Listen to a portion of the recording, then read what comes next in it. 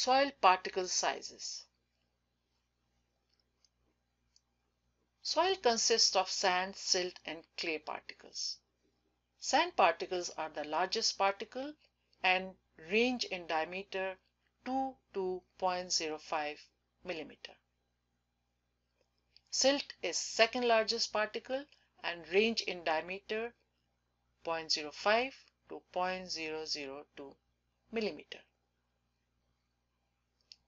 Clay is smallest particle and less than 0.002 millimeter or 2 microns.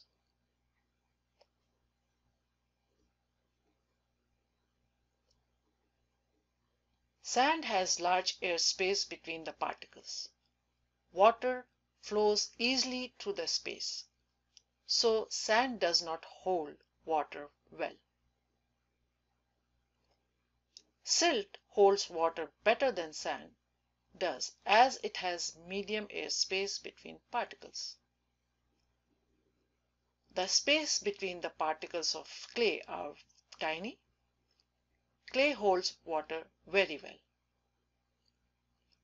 Water drains easily through sand, hence sandy soil has high permeability. Water drains slowly through silt, hence a silty soil has lower permeability than a sandy soil. Water does not drain easily in clay. Clay soils have very low permeability. Soil permeability and water holding capacity. Percolation. Gravity pulling water down. The rate of percolation is controlled by soil's grain size and permeability.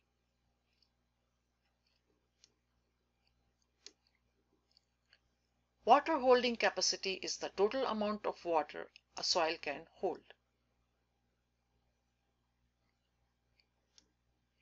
Sand does not hold water well.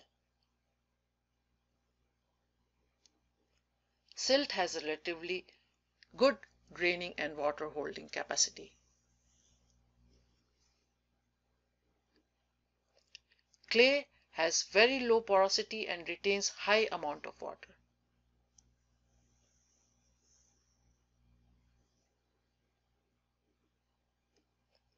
The ideal soil is called a loam, which is a mixture of sand, clay, and silt.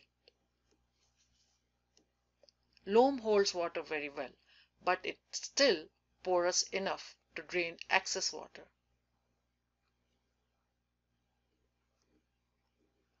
Properties of soil particles summary.